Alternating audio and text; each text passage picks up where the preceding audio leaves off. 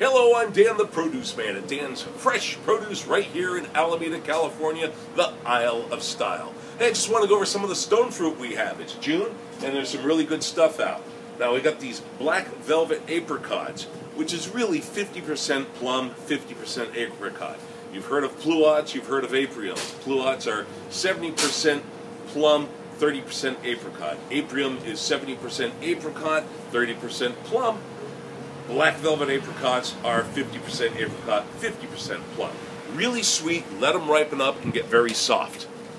Donut peaches, saucer peaches, galaxy peaches, Saturn peaches, they've got all kinds of names, but they are absolutely sweet and delicious. They're white-fleshed, and this is really what peaches looked like hanging on a tree about 3,000 years ago in China, which is where they originated from. They weren't round stone fruits at the time.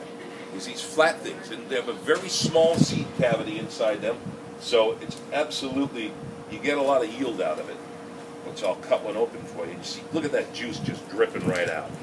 Seed cavity, you can't even see it, so small. So get those while you can. We got them here at Dan's Fresh Produce. It's not quite tomato time yet, but it will be in a few weeks. We got Gregory Farm up in the Delta. Gregory Farm grows these pesticide-free stone fruits. We started off with yellow nectarines and yellow peaches, and we'll go all throughout the season this year with their stone fruit too. No sprays, nothing. In fact, they grow using organic methods. They just don't feel like spending the money on all the red tape and bureaucracy that it takes to certify. And I don't blame them, quite frankly. Next over here we have, you gonna walk with me, William? Right over here. We have apricots, but we have what's called the Blenheims, or the Royal apricots from Brentwood. Now, get these while you can. We have another week or so left of these apricots, and that's about it. There's a huge difference between the Royal apricot and the standard, all your varietal apricots.